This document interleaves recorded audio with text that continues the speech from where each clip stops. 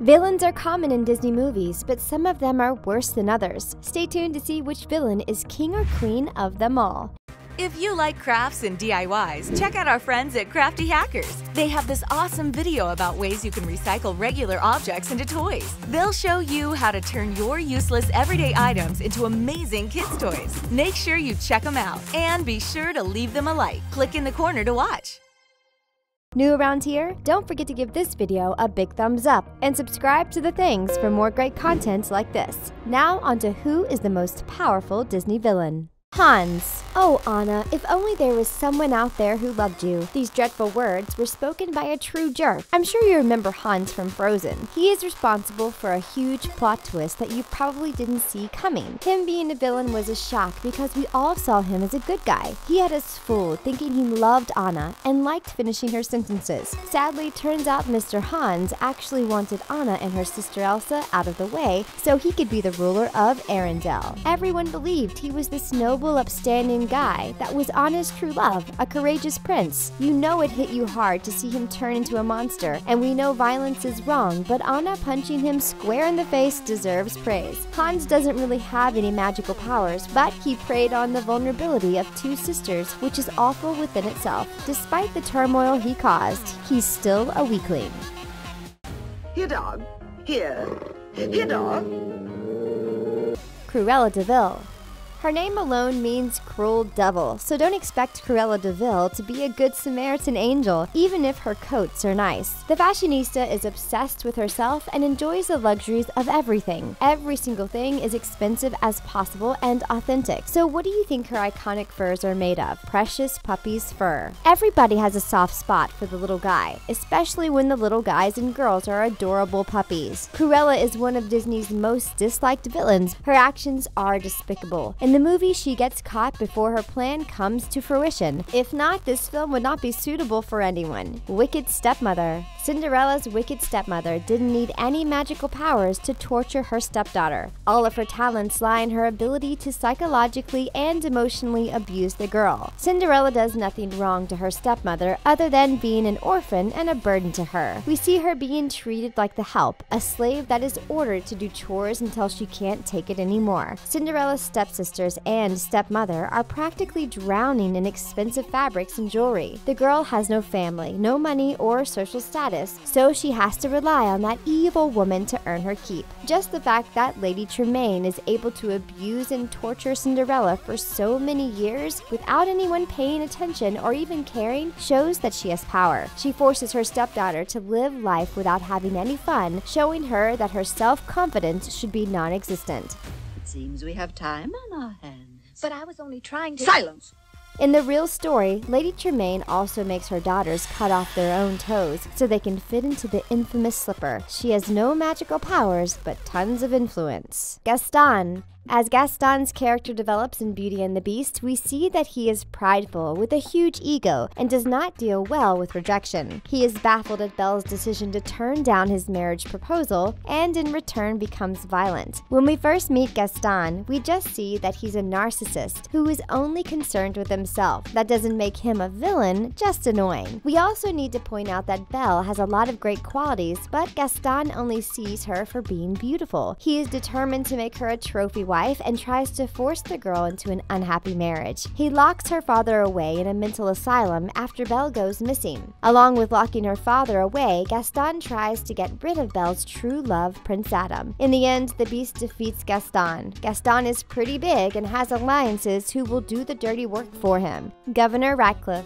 He's racist towards the natives and is rather xenophobic. He refers to the natives as savages, which shows how entitled he and others are just from the color of their skin, and how they live lavishly. It's true that Ratcliffe knew things that Pocahontas and her tribe had no idea about, but he definitely would have not lasted one day in Jamestown had it not been westernized. Ratcliffe creates a war that comes about from his greed for gold that doesn't even exist. Nevertheless, he continues to look for it with no problem killing whoever or whatever is in his way. He's so awful that his dog Percy even leaves his side in the end. While his men do all the work, he just relaxes relaxes in a tent of luxury. His only real goal is to find gold and to live his life as a rich man. He uses his position to corrupt the system and get what he wants. He has no morals, which allows him to get away with practically anything easily. Claude Frollo. If you haven't seen The Hunchback of Notre Dame, you probably wouldn't consider it the darkest movie in the Disney franchise. But oh, if you have, then you know how crazy sad this film is. Claude Frollo shunned Quasimodo from society after murdering his mother. He calls Quasimodo a monster all the time and tells him to be grateful for the solace of the cathedral because society would not treat him like a human being anyway because of his physical features.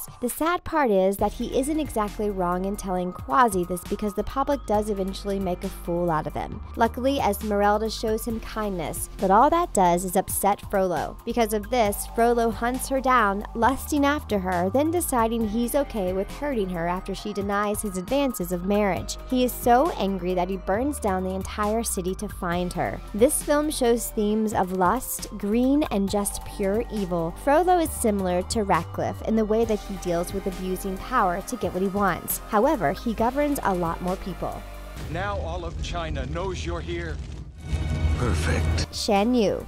Just looking at Shan Yu from Mulan can instill fear in the bravest of us, even if he is animated. He's a threat because of his strength and military ranking. We see him hurt people in cold blood to show that he's no one to mess with. This message is sent to the opposing side to evoke fear and doubt. Men are shaking in their boots when he comes around because he is that powerful and scary. He escapes an avalanche basically untouched, and that definitely warrants some respect. But it's Mulan who stands up to him, and he treats her no different than he would fighting a man. Shan Yu doesn't care if Mulan is male or female, he still wants to hurt her. His superhuman strengths make him fit to survive an avalanche and cold climates. He is extremely tall and built, invoking fear in anyone willing to fight against him. Scar. If you have watched The Lion King, there is no way you didn't tear up as Scar hurt his brother. Ask yourself if you've gotten over it. It's something that will get you every time you watch it. Scar is not only responsible for hurting the king to take to the throne, but he then convinces his nephew that he is responsible for his dad's passing. Full of guilt, Simba runs away and Scar has the throne of Pride Rock. With Scar as king, he basically ruins the once beautiful land and everything turns to dust. He lies to everyone about the death of Mufasa and why Simba has left. This causes the land to become abandoned with no sense of hope of revival. Scar has always had dark desires to rule over a kingdom where everyone pledges their loyalty to him. Scar admits that he was gifted with intelligence over Mufasa being given power and strength. His evil plans make him a powerful villain. Hurting the king, who is also your brother, and getting away with it untouched deserves recognition. Dr. Fasalier. In the film The Princess and the Frog, Dr. Fasalier is a voodoo priest. He is oftentimes referred to as a charlatan or a faker, but hates being called that. You disrespect me, little man.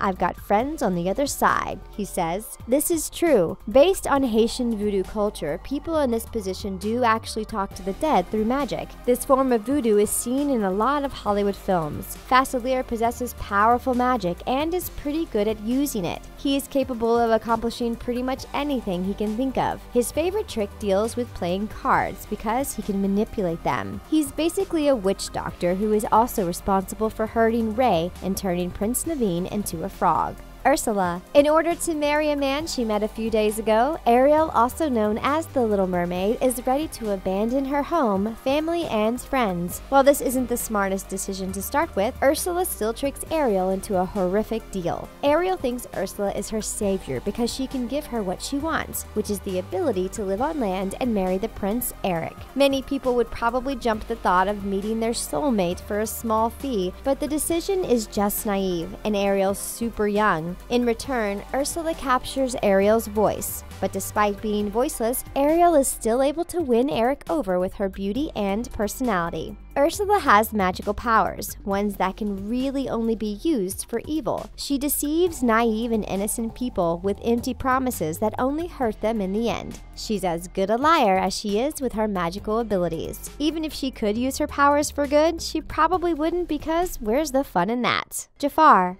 Jafar is definitely a psychopath with a side of large ego. In Aladdin, he abuses his power as the royal vizier, all while hiding his evil desires for everyone he comes in contact with. He also has a parrot that he names after one of Shakespeare's most awful villains that is famous for his ability to lie and deceive. They are truly a perfect match. Throughout history, snakes are seen as evil and sneaky. Jafar turns himself into a snake and performs a lot of dark magic. He can hide from others with no issue and abuses his high authority position so that he can rule the kingdom by hurting the Sultan. His final mistake was turning himself into a genie, which was ultimately his doom. However, if Jafar were freed, it wouldn't be good for anyone. A psychopath indeed.